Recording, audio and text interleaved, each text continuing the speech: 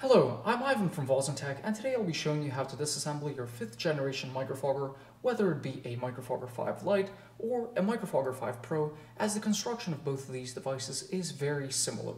Now, generally for this sort of procedure, you will only have to do it if you are replacing a part, if any of the parts have gone faulty, or if you're trying to conduct any sort of maintenance and want to take a look inside the device. This is not a procedure you should be doing on a routine basis, although it is fairly simple. Now, to get started, all you'll have to do is take off the safety cover from the MicroFogger,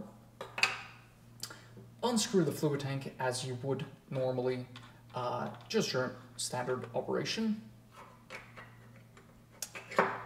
Next, make sure that the device is completely off if it was on before that, and this can be done using the toggle switch on the back. Next, take out the battery by twisting the battery cap and pulling the battery cap out, followed by tapping out the battery itself. Make sure to store the batteries only in safety cases, as there is a risk of short-circuiting if you are just storing them loosely. And now we're ready for the actual disassembly. So on the front of the MicroFogger, you'll notice that there are 3 small black screws on the front bulkhead. These are the screws that hold the bulkhead in, and to remove them, you'll just need a standard Phillips head screwdriver of a pretty small size. They should come out very easily, so if you notice that the screwdriver is slipping in any way, then it may mean that the screwdriver is of the wrong size. Now, you don't need to worry about mixing them up, as they are the same exact size, and even the screws that are inside the MicroFogger, once we take a look inside, are also the same size. Once you've got those 3 screws out, just place your fingers on the front panel where the screen is located and gently push forwards. When you push forwards, you will notice that the bulkhead starts coming out just like this. When this starts happening, go ahead and grab the bulkhead and pull it out. Set the bulkhead aside, and you will notice that a small silver piece here has come out. This is usually mounted as such, but will fall out when you remove the bulkhead, and this is the front battery spring. So let me go ahead and just remove it here so it doesn't keep falling out. Once the bulkhead is removed, you will be able to slide the front panel of the MicroFogger all the way out, just like this. This finishes the disassembly, or at least the basic disassembly of the 5th generation MicroFoggers. From this point on, if you are following one of our other tutorials or following any other guidance, you'll want to replace whichever parts need replacing or conduct whichever maintenance procedure you're looking to do.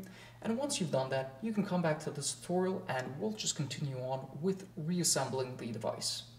Now, reassembling the device is pretty straightforward. However, there are a few points to mention that'll make life a lot easier. So, as you can expect, the first step is to reinstall the top cover. Now, reinstalling the top cover looks simple, but you really do need to make sure that you are slotting it into the correct grooves on the MicroFogger's case. If you try to slot it into the lower grooves, that has the potential of damaging this very delicate spring on the front that connects the circuit board to power. So once again, just make sure you're pushing it into the correct grooves, and it should go in without requiring any excessive force. Make sure you've pushed it in all the way until the bottom edge is flat, flush with the bottom side of the MicroFogger. Next, reinstall the battery spring, making sure that the small hole is facing towards the top of the MicroFogger where the buttons are.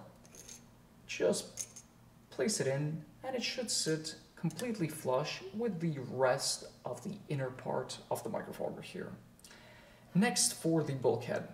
If you try to reinstall the bulkhead just like this, you'll notice that the center contact will keep on sliding out.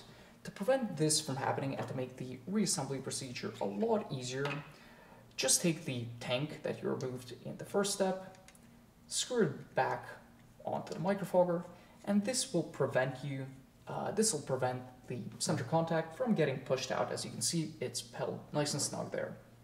And to reinstall it, to make sure that the fit goes correctly, just wiggle it in a circular motion and gently start pushing down, and it should seat itself, making a watertight seal around the air port there. This is really important for good performance.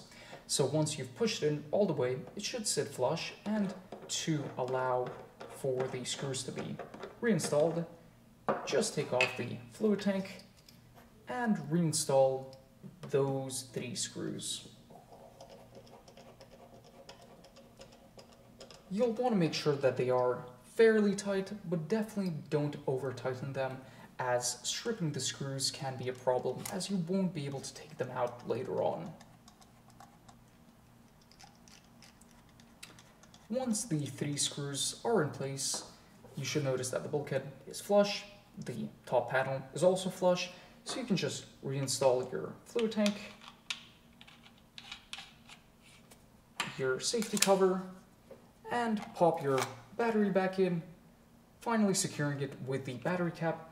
But of course, as always, make sure that the battery cap is being inserted correctly with the indicator in a horizontal position. There's only one way for it to go in with the pins, and then rotating it 90 degrees clockwise until you hear the click. And now, if you turn the MicroFogger on, you should see the screen turn on, and it should work properly after that. If you have any questions or comments about this tutorial, feel free to leave a comment in the comment section down below, or reach out to us via email or phone support, and we'll be delighted to help you. Thanks for watching.